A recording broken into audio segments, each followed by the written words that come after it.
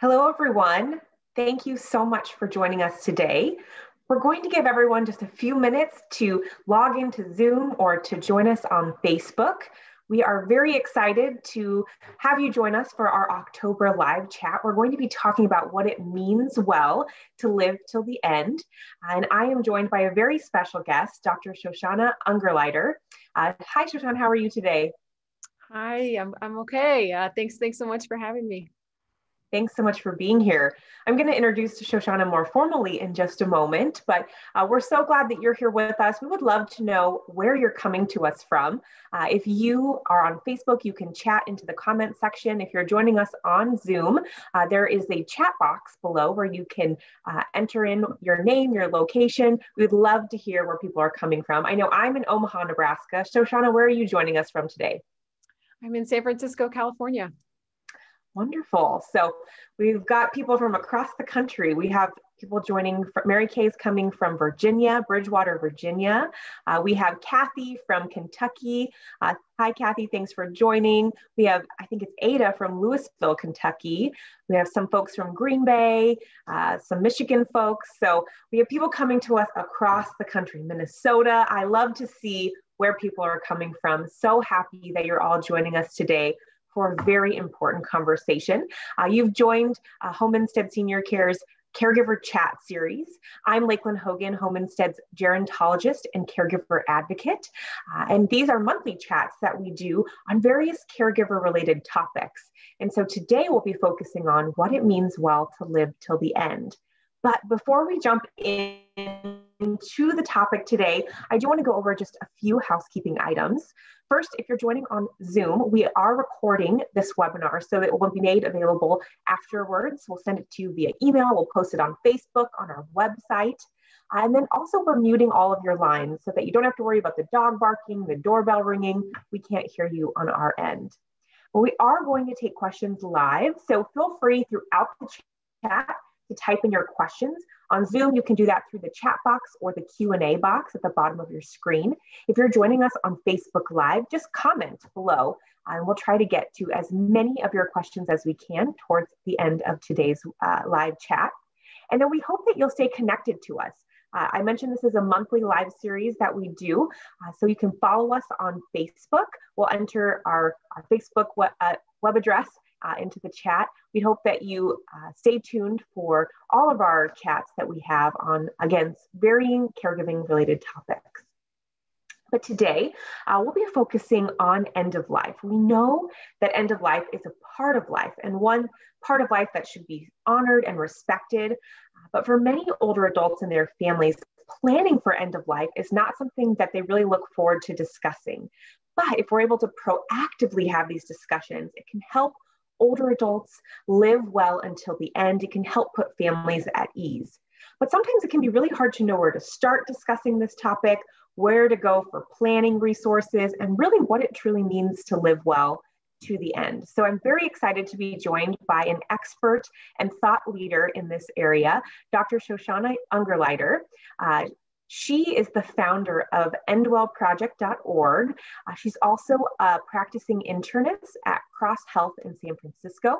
She's a writer and leading voice in healthcare who regularly appears as a medical contributor on CNN, MSNBC, CBS News. She also has bylines in Time Magazine, Scientific American, the San Francisco Chronicle, and many others. She's the executive producer of 2 Netflix Oscar-nominated films, Extremis and Endgame, and her most recent film, Robin's Wish, is a biographical documentary about actor and comedian Robin Williams. So, Shoshana, thank you so much for joining us today. You have such a wealth of knowledge. You're well respected in this area, and just it's a true honor to have you with us. Oh, well, thank you so much for having me. It's an honor to be with you today. Well, thank you. I know that this is a topic that we could probably speak on for hours and hours. I know your organization plans an entire day-long event to talk about this, and we'll talk a little bit more about that event in just a bit. But could we start out with just kind of laying the groundwork? What does it mean to live well until the end? That's a great question.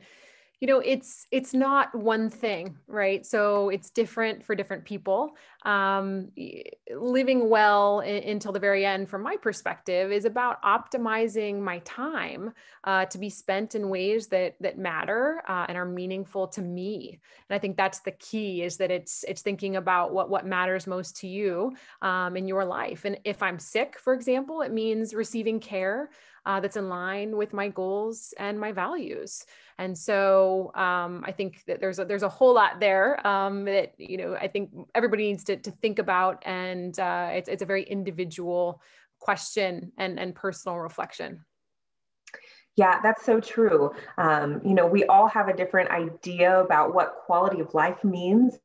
And for those that are battling health conditions or maybe a terminal diagnosis, their idea of living well to the end might be different from someone who is not facing those types of challenges. And I know that there's still quite a bit of stigma attached to talking about end of life. It's very taboo. I know Home Instead recently, we did a survey just to ask families about their end of life planning. And we found that older adults are far less comfortable discussing their plan for their aging parents than their aging parent themselves. And so sometimes it can just be a tough conversation to have amongst a family unit. So I guess, would you speak to maybe a little bit about why that is? Why is end of life planning still so taboo? Why do people not want to talk about it? Well, I think you're right. I mean, the conversation about death, right, is so taboo. There's so much stigma in our culture. We aren't thinking about it. We aren't talking about it, and therefore we aren't planning for it. It's really hidden away in our culture. And I think it's helpful to look back at history. Really, for the vast majority of humanity, we've been very familiar with the end of life. We cared for our dying loved ones at home. We laid them out, in the parlor when they died, and we knew what rituals to perform after. Now I'm talking like 100 years ago, right? And before. Death was sort of an expected part of life. It was accepted and it was really planned for. Granted, people died much younger. It wasn't until medical technology became so advanced that we began spending months or even years of our lives in facilities or in hospitals near the end of life. And that essentially removed the experience of serious illness and death, I think, from the public consciousness. Mm-hmm. And so people are growing up not recognizing that is for most of us, a really natural feature of normal life, and especially for children who aren't around typically, older adults as they get sicker because they're institutionalized.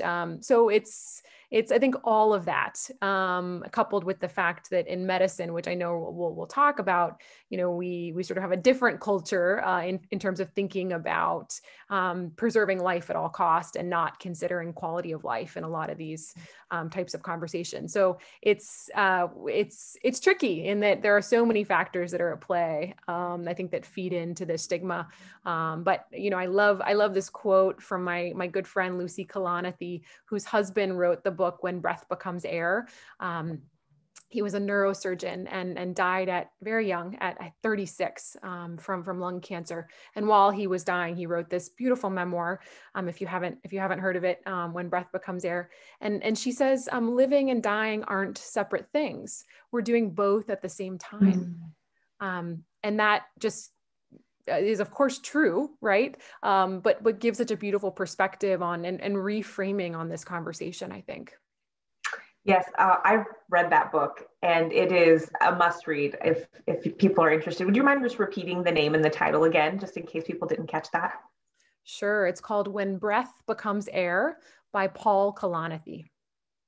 Yes, and I love that quote about life being part of death. And I mean, in the gerontology space, we talk about from the minute you're born, you're starting to age. And aging is not something that we as a culture really embrace. And therefore, that feeds right into end of life and those conversations and really just normalizing it. I know it from a personal experience. We unfortunately had some sudden deaths when I was younger. And so I attended many funerals as a young child, but some children have never gone to a funeral, or parents choose to not include them in an end of life type of celebration or funeral. And from my perspective, and this is just my perspective, I think that does a disservice to younger people, because we then have that stigma about end of life. And I think it does need to be part of discussions within family units. So I think that it's great that we're having this discussion today. And you had mentioned, the healthcare system and how it's set up in a way that really doesn't necessarily always focus on a good death. We talked about that book that you mentioned, but there's also a movie called Being Mortal. Dr. Atul Agande, I probably pronounced his last name, but he produced this movie all about the healthcare system and how in medical school, you're not necessarily trained on how to handle conversations about death. And so would you mind just talking a little bit more about the healthcare system? And you're a physician, so maybe you can even speak to your own training, and maybe even share a little bit about how you eventually got into this area as well. Sure. Yeah. Atul Gawande is a physician at Harvard and a writer for the New Yorker. The Being Mortal is actually a book. And then I think they turned it into that incredible documentary film. And he's actually speaking at our event coming up really soon. So we're thrilled, because he really has been a major voice in the conversation around normalizing difficult conversations related to serious illness, and thinking about, why as a society we've ended up in where we are right now. I would say that the healthcare system today is absolutely not set up in a way that promotes a death that is in line with people's goals and values. I mean, as doctors, and I can speak from my own experience, of course, we aren't just encouraged to prolong life, we're actually financially incentivized in a lot of ways. We're paid within the healthcare system to do things to people.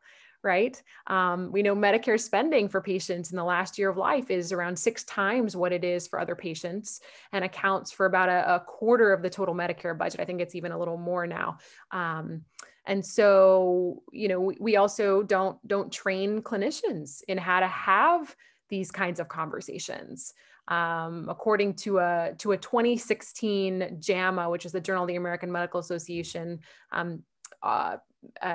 publication, 70%, that's 70% of doctors who were surveyed said that they had not been trained in how to talk to patients about serious illness, about things like, what are your goals and values if time is short, and how do you want to spend your time? So we've created, unfortunately, a medical culture where death is seen as a failure. And as doctors, we do everything we can to avoid failure. And I think how that plays out is that critical conversations rarely take place along people's medical journey to make sure that their values and their goals for living life are really honored up until the end. And that was one thing that really struck me when I was training, and why I got interested in this was I was spending my mandatory months caring for very sick patients in the intensive care unit, and was just blown away by the number of often frail older adults who were spending their final days or weeks in the intensive care unit, really hidden away from their loved ones, often in a lot of pain and suffering. And they didn't have a say in sort of the trajectory that landed them there. It was sort of the default thing, right, that we do in this country.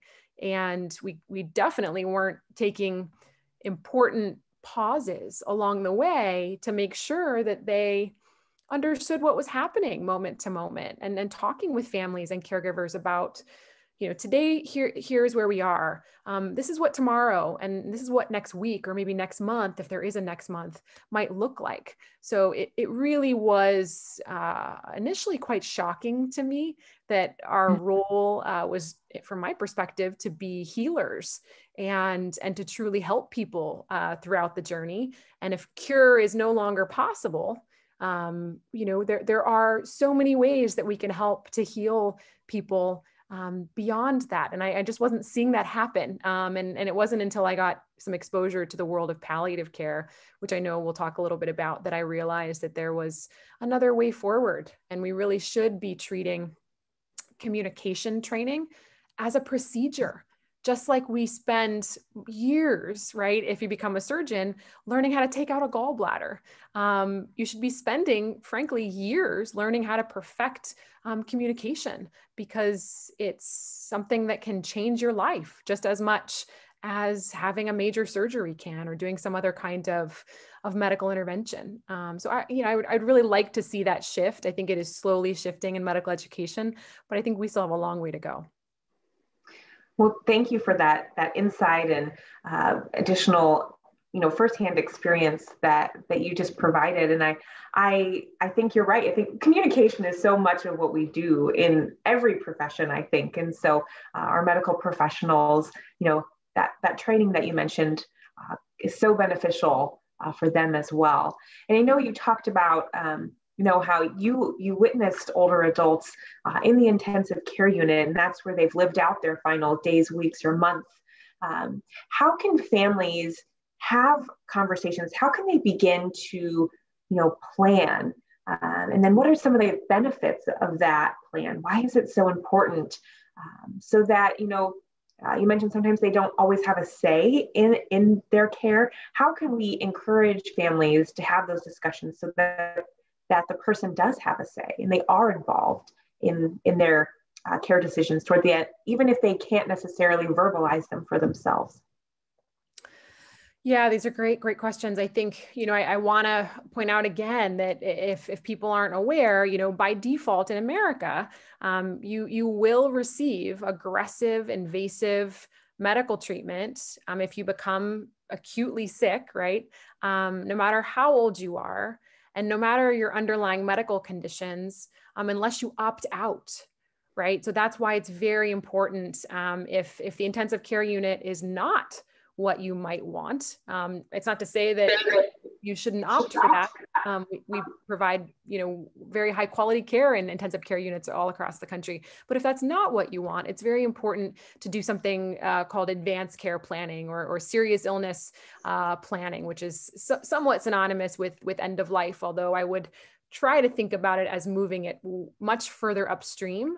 And these are conversations that we can be having. I mean, I'm 40, that I have right now with my husband, that my parents who are in their 70s and completely well are talking about and thinking about. And I think in particular, the COVID pandemic has shown us the importance of clearly expressing our personal wishes for medical care in the setting of a serious illness or in the setting of an emergency. And this is really this is about making decisions about the healthcare that you would want to receive if you're facing a medical crisis.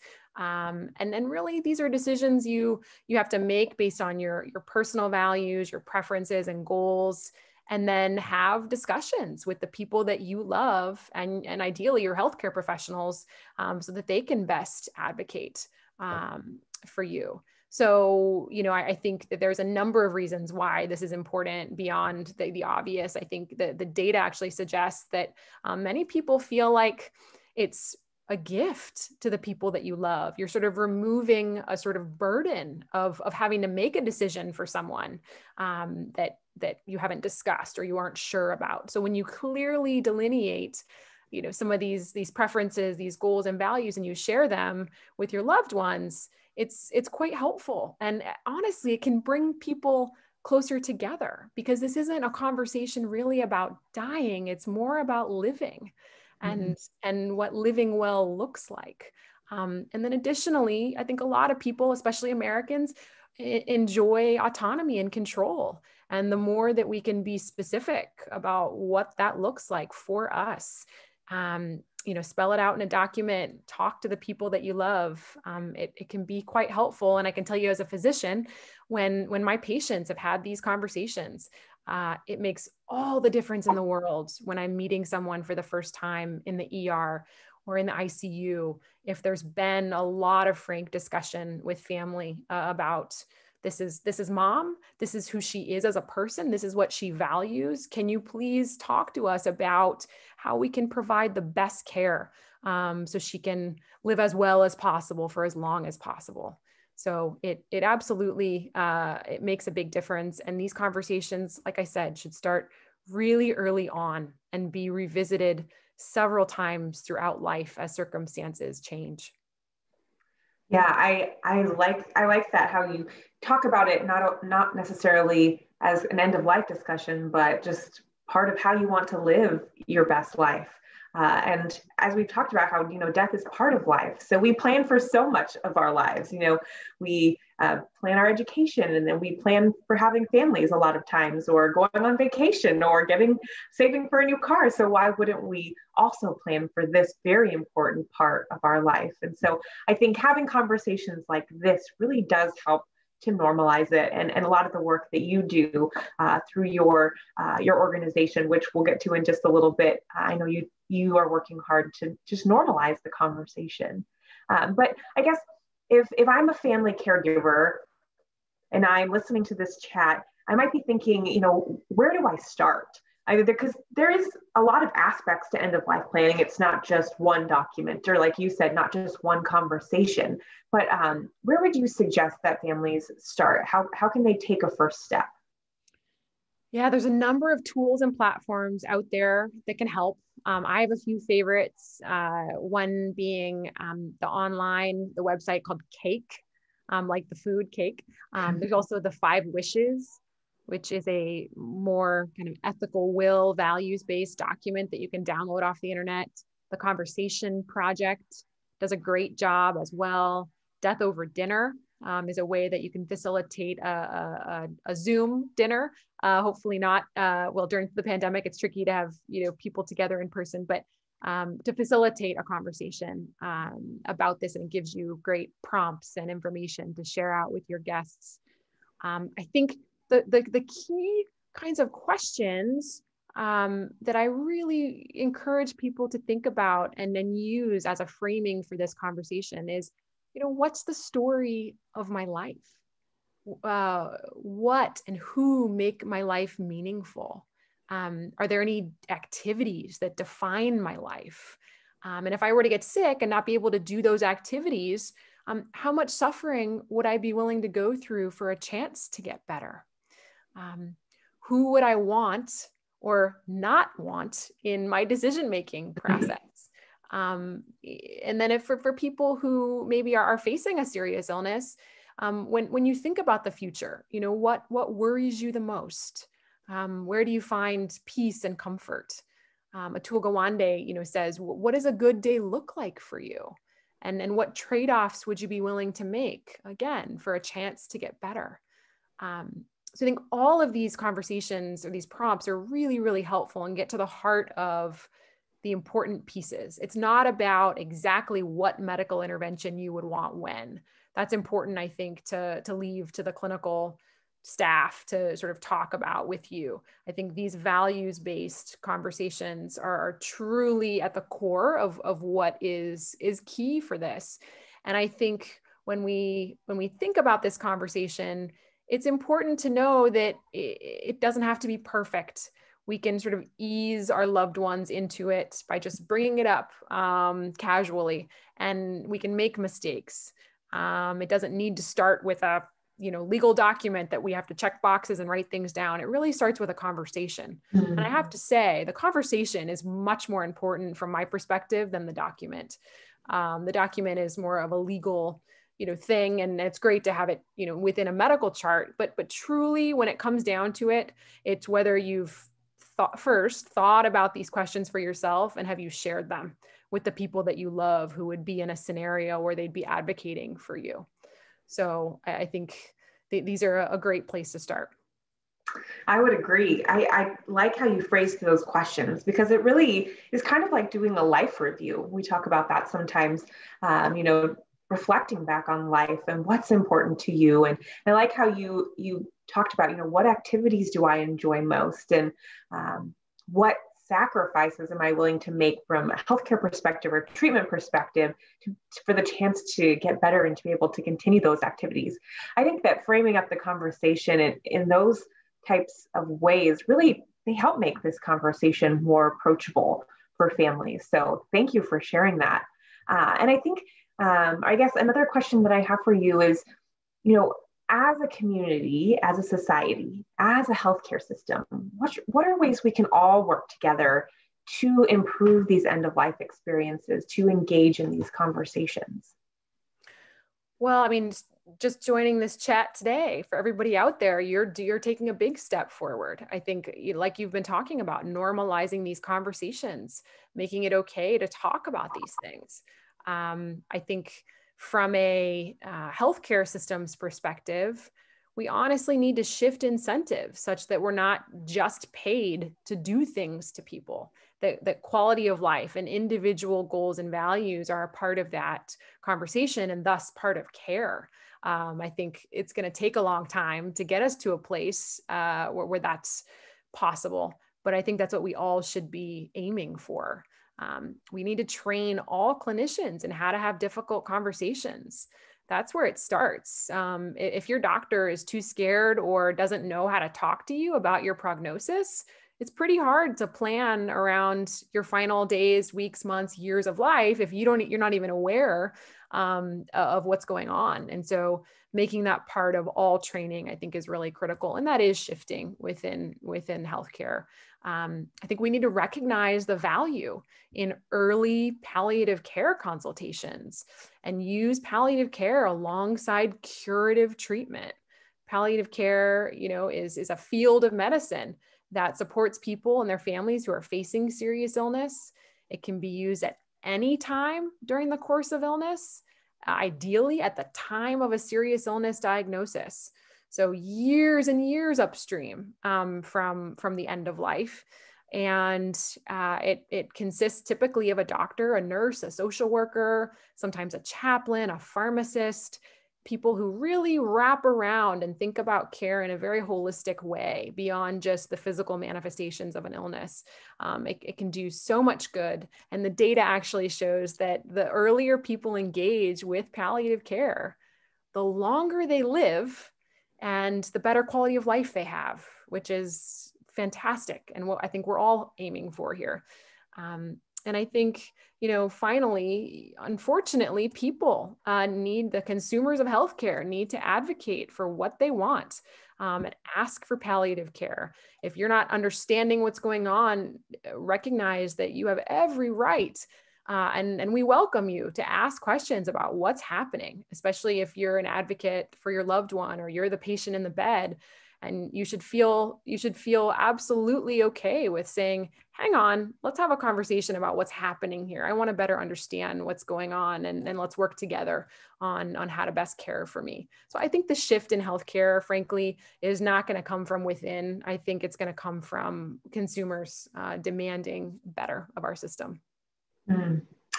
Yeah, I'm glad that you covered palliative care because I think there's just such a misunderstanding of what palliative care is, or people don't know that it's available. And like you mentioned, people have a better quality of life when they utilize palliative care. But I think sometimes too that people get palliative care confused with hospice. And then hospice seems to really have kind of a stigma attached to it. A lot of times people also don't engage in hospice early enough. They wait until the last 2 weeks of life and they really don't get the true benefit of the service. And so would you mind just maybe diving a little deeper on palliative care versus hospice and, what are the purposes of both? Yeah, so hospice is actually a kind of palliative care. It is typically used within the last 6 months to a year of life, and really focuses on making the patient and family as comfortable as possible, moving away from curative intent and much more toward comfort. And, again, that 6 month sort of window is a really arbitrary Medicare designation around insurance reimbursement. Palliative care is a much more sort of overarching field of medicine that's been around and is a specialty boarded field for the last 12 or so years. And as I mentioned, it consists of, a team that gets together, including a physician and a nurse and a social worker and a chaplain to think about, how can we best support this person and their family and their caregivers who are facing a serious illness, and focuses on not only the physical manifestations of illness, but also the psychosocial, the existential, the spiritual distress that often accompanies a life-limiting illness. And when that can be provided alongside chemotherapy or alongside surgery or other things where you are also focused on getting cured of your illness, it can be such a wonderful benefit for people. And ideally, again, is used years and years upstream from hospice. Thank you for giving that overview. I think that hopefully that is helpful to those listening. And as Shoshana mentioned, families can ask for those palliative services. Sorry, Shoshana, do you have something to add? I was just going to say, I always forget to mention this, but it's widely available in this country. Something like 95+% of facilities have palliative care. So just know that you're not asking for something that no one's ever heard of. This is very much, part of the offerings, and people should be asking for it if it's not being readily offered. Thank you for sharing that. Yes. So I think having that better understanding of palliative care and how it can be helpful will hopefully make it more highly in demand and just more part of business as usual for our healthcare system. And hopefully some of these themes that we've been talking about of medical systems being incentivized in a way that doesn't always promote the best outcome for the individual, the patient. Hopefully that will all continue to change as we all start to work together. So thank you for that insight. I know we're going to open it up for questions in just a few minutes. So if you are thinking of a question for Shoshana, please feel free to chat in or ask in the Q&A box. And if you're on Facebook, just provide a comment in the comment section and we'll get to as many of those questions as we can. But I think before we open it for questions, since we are living through really unprecedented times, Shoshana, we're living through a pandemic with a virus that has impacted many people, maybe personally, maybe they know someone who has had it or passed away from it. Maybe they themselves have a fear of getting the virus. We've been experiencing just a lot of different emotions, and maybe we've been confronted with our own mortality. Maybe we've been faced with grief. Maybe it's the loss of a person or the loss of a part of our life that we always knew. How has COVID-19 really impacted end-of-life conversations, quality of life conversations? From your perspective, what have you seen? I would love to hear your insights on that. Well, we're in a very unique period of time, to say the least. The pandemic has shown all of us, I think, just how fragile life is, that tomorrow is never a given, no matter how old you are. It's also shined a light on the hidden world of caregivers, both our frontline healthcare workers and informal family caregivers, as well as you mentioned, grief and loss, both on a personal and then a massive collective scale. I think palliative care has become the job of many, many clinicians, especially in places where they've been hit very hard by COVID.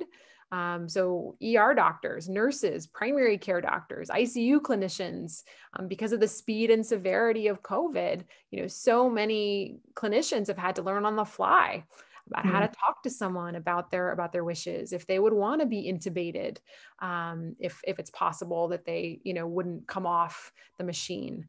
If time is short, do they want to be in the hospital or in hospice? So I think the pandemic has really shown all of us that having conversations with the people that you love, clearly expressing your wishes, right, is so important, and assigning, what we call a healthcare proxy, meaning someone who could speak for you if you can't speak for yourself, is so critical. And then, on the flip side, I think this world of grief has been just, massive, right? So in a lot of ways, we're all experiencing some degree of grief right now.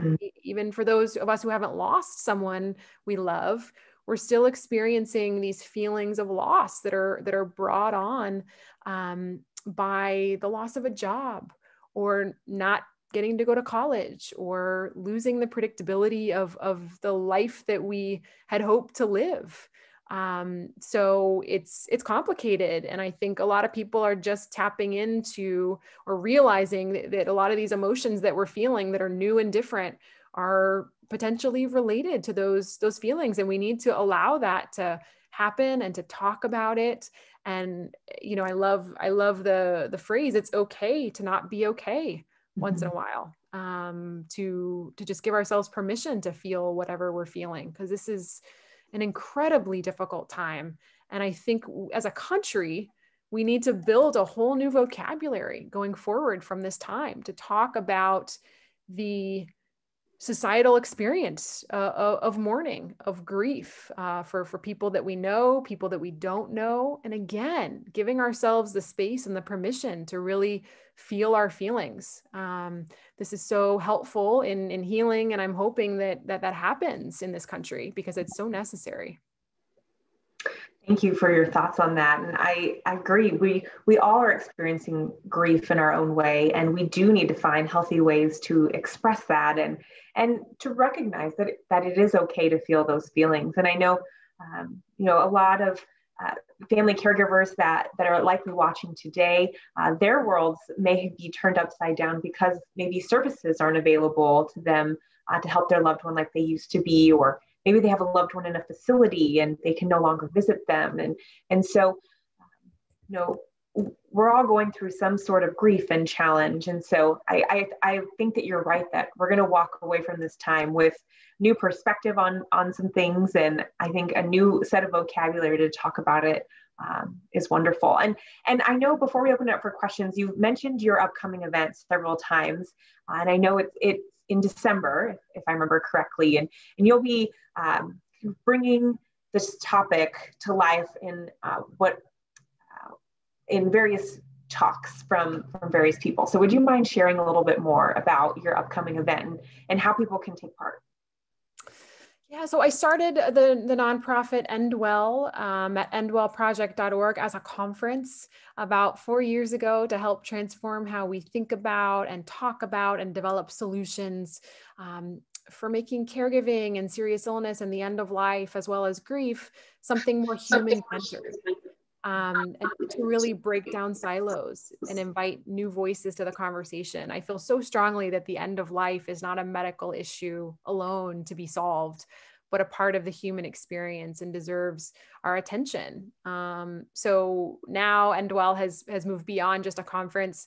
We convene people for many events throughout the year, this year virtually, and we're also a media platform for content. So we push out, a lot of talks and discussions on social media and on our website. We have millions of views of our talks across all of our social channels every year, which has been wonderful. This year's December 10th event is virtual. And it's free for the first time ever.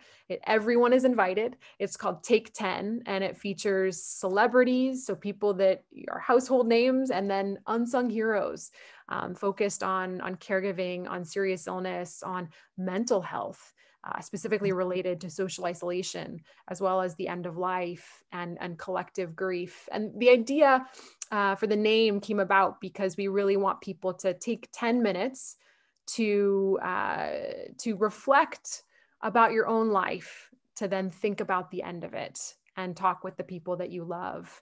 And we have some amazing partners involved: the Elizabeth Dole Foundation that focuses on military caregivers, the WHO's Teen Cancer America, Sheryl Sandberg's Option B, the Motion Picture and Television Fund, Hollywood Health and Society. And the celebrities are people from Atul Gawande to Andy Cohen to Larry King. Soledad O'Brien is our MC, Taraji P. Henson. Really, is also going to have some amazing educators and clinicians and caregivers and designers speaking, and to provide a forum at the end of the year for a global community to come together and collectively kind of process our experience in the wake of COVID. Again, this is, for a general audience, everyone is welcome, and you can find more information at endwellproject.org. Thank you so much for sharing about that event. I've marked my calendar. I am looking forward to it. And so we hope that you all will will join as well. We posted the link for everyone to be able to access that. So thank you so much, Shoshana, for a great discussion so far. And now we're opening it up to some questions from our audience. I know we've had some come in. Again, if you have a question, please use the chat box or the Q&A box on Zoom, or just leave your comment in the question, or leave your comment on Facebook in the comment section below. I know we've had a couple come in. One, Betty is asking about comfort care, and I guess one, I'm going to add to Betty's question, what is comfort care? Because we hear that term thrown around sometimes. And then what is it as you see it for a person in long-term care who can't ask for things or can't speak for themselves? And I know we have a lot of family caregivers of individuals living with Alzheimer's disease and other dementias. And towards the end of that disease progression, a lot of times, these individuals can't express their wants and wishes. So I guess it's a long, I added a lot to Betty's question, but if you wouldn't mind sharing some thoughts for Betty, I know she would appreciate it. Yeah, so I just want to clarify, the question is about what is comfort care? Yes. Yeah. So, from my perspective, comfort care is largely synonymous with hospice care. And that is a form of palliative care that's focused on the last typically 6 months of life for somebody, where you really transition your focus to saying, how can I maximize the comfort for this individual based on where they are, whether it's a hospital, a nursing facility, at home, and we do things that are solely focused on the goal of comfort. And this is typically around the final weeks or months of someone's life. And you typically also avoid returning to the hospital or aggressive interventions at that point. It's something that you decide as a patient or decide as a family that is a goal of care, is to focus on comfort. Thank you for answering that question. We have another question, and I'm not quite sure what this acronym stands for, so maybe you do. VSED.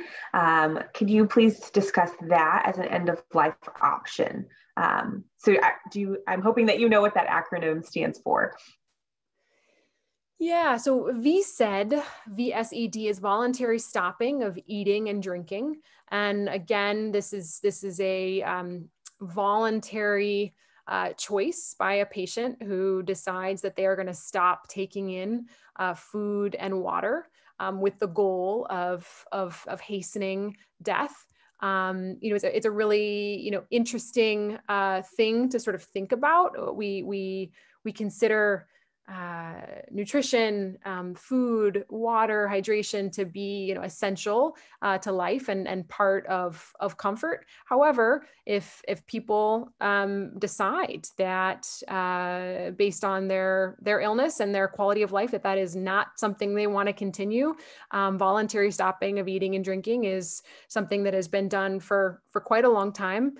The one thing I would say is that I've heard, from families and caregivers is it's hard because we want to be able to provide that food and water for people, especially if they're looking thirsty, and it can be somewhat challenging to do that, specifically if you're in your own home caring for somebody. But it's something that people opt for who desire a quicker ending. Thank you for answering that question and clarifying what that stands for. So we have another question from Jean. Is palliative care developed to the point of offering patients and their families or help them work through the stages of dying?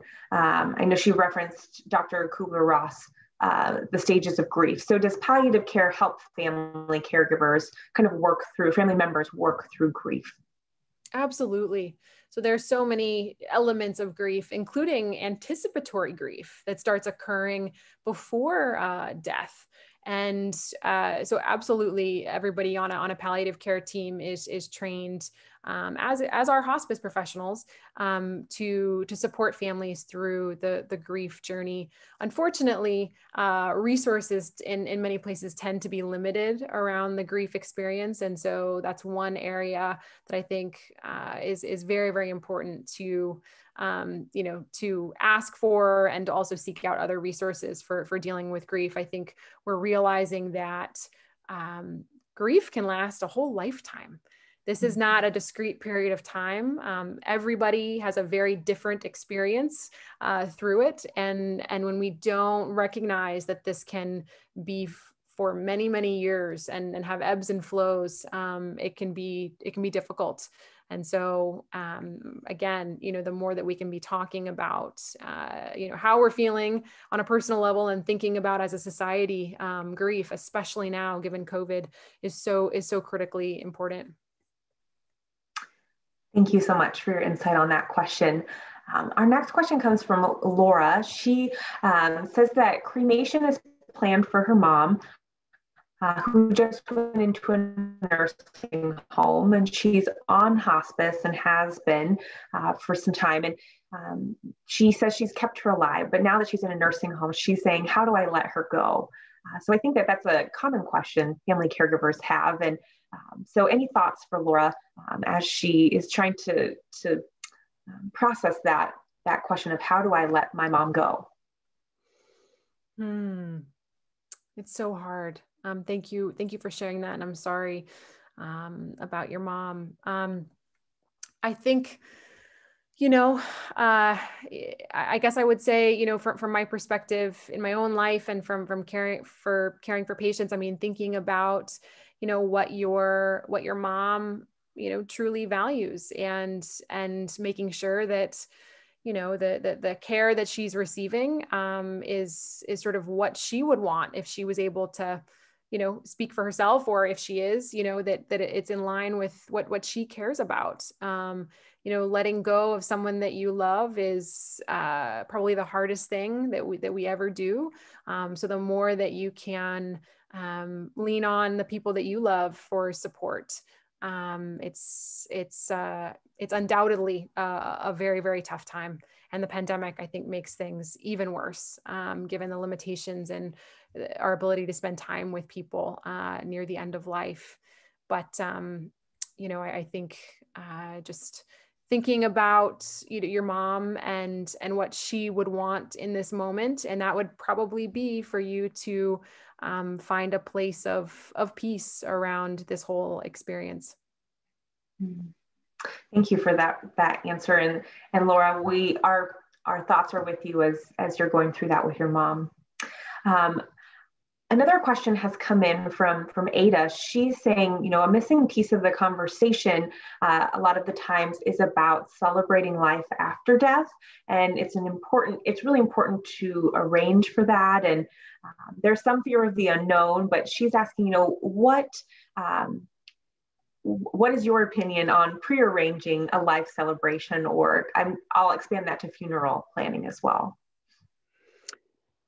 So prearranging for after you die, having sort of a celebration of your life. I mean, I think for some people that it absolutely is a great thing, and they're in a headspace where they can do that. I think for others who are facing serious illness and the end of life, there's still a whole lot of fear, and so it wouldn't be a fit, right, for somebody like that who's troubled or distressed to say, well, I'm gonna now plan my funeral or invite people to my celebration of life for after I'm gone. But I do think it can absolutely be this beautiful therapeutic experience for somebody who's nearing the end to say, even before they die, to bring people together, right, and have a celebration of life, even to say goodbye.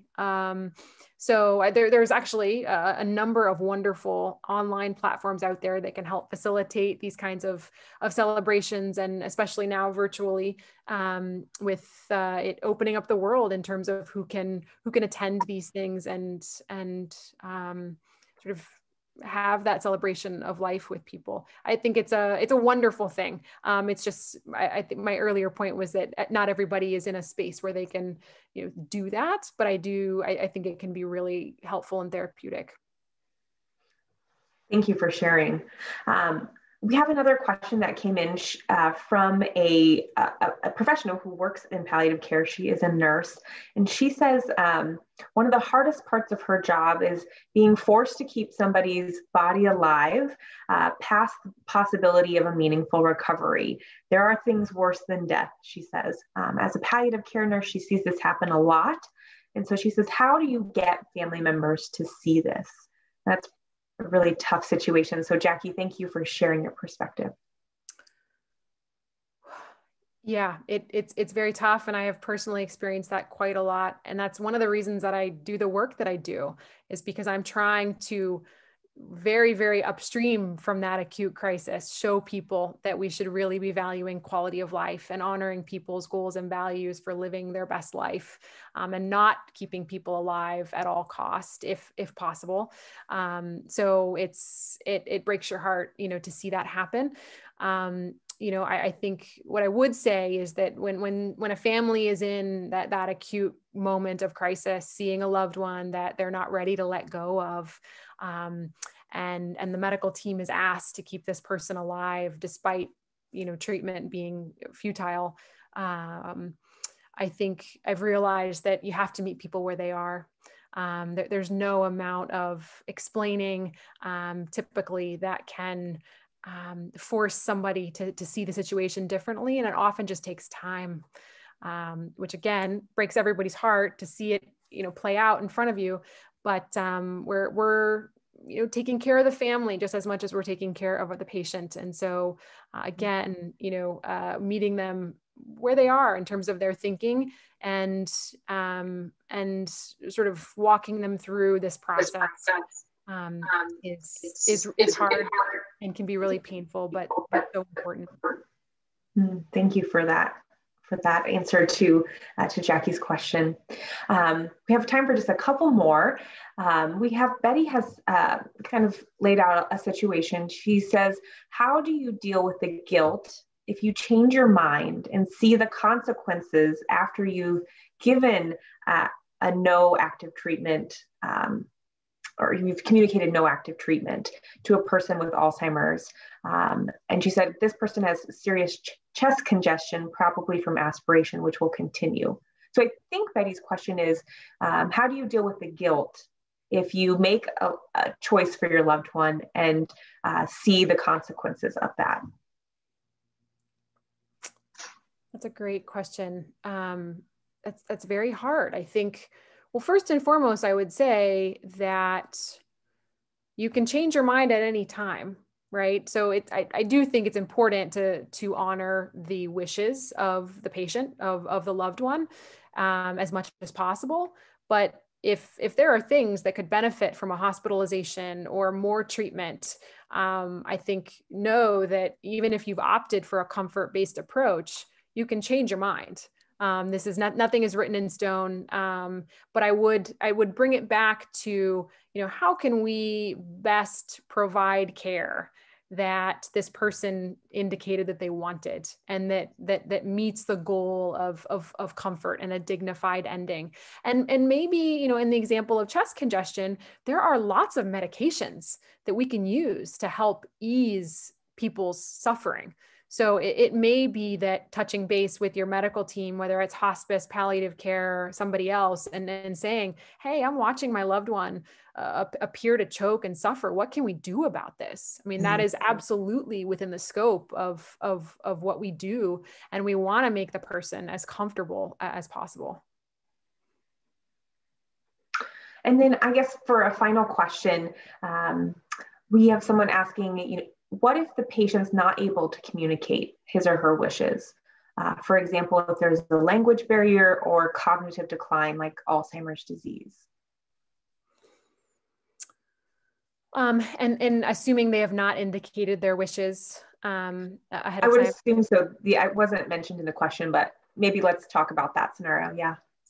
Yeah, that's so hard. I mean, I think that gets to the importance of when cognitive decline is starting to be diagnosed, to be having these conversations, right? If we know the illness trajectory, right, with dementia, it can be, usually months and months, or rather years and years of time. It's very clear that there unfortunately is no cure, and so the earlier that we can be engaging in these kinds of conversations, the better. I would say if there isn't a family member or loved one who's been deemed the healthcare proxy or healthcare decision maker for that person, unfortunately, they will receive very aggressive, invasive treatment if they become sick, or if they, emergently need medical care. And so that is very challenging. I've taken care of many patients for whom that's been the scenario. And again, it's heartbreaking because you don't have a way to find out who is this person. What did they care about? Am I providing care that they would have wanted? And you have to think that often as the days and weeks go on in that kind of scenario, that this is not what they would want, and we're prolonging suffering for people. And so all the more reason to be having these conversations early and often. Thank you so much for that answer, and for being so open to answering questions from our audience today. I know that end of life is not always an easy conversation to have. And I think if I were to kind of sum up today's chat in a couple thoughts, it would be, let's start talking about end of life far before it's ever a reality for any of us. Let's start to normalize this conversation, and get our families talking not only about end of life, but what's meaningful to us in our lives, and how does that carry us through end of life. And also have conversations with your healthcare provider. Make sure your wishes are known, so that if you get to a point where decisions need to be made, those around you that love you and the medical professionals that are caring for you, they know what's important to you. Shoshana, any other thoughts that you would add that would kind of sum up our discussion today? No, I just want to say to everybody, thank you for joining. I mean, this is what it looks like to shift culture, to talk about things that are traditionally taboo or are stigmatized in our society. And so I encourage all of you to, just take a moment to reflect on what this all means for you in your life. And then consider talking to the people that you love about it. It goes a long, long way. It brings people closer together, and it really, helps us as clinicians to provide the best care for people. Well, thank you so much for joining us. I hope you all will go check out the endwellproject.org website to learn more about the Take 10 event and the wonderful resources that Shoshana and her organization have provided. Shoshana, thank you again so much for being here today. Oh, thank you for having me. And thanks to all of you for joining. I mentioned this is part of a monthly caregiver chats series. Next month, we will be focusing on caregiving in crisis with our partners at Caregiver Action Network on November 17th. So we hope that you will visit our website and register for that event. Again, this live chat today was recorded. We'll put that back out there so all of you have access to it. You can share it with those who might not have been able to join. But we thank you all so much for joining us today, for sending in your questions. And thank you again to Shoshana for her insight on this topic, living well until the end. Thank you, everyone. Have a great rest of the day. Bye.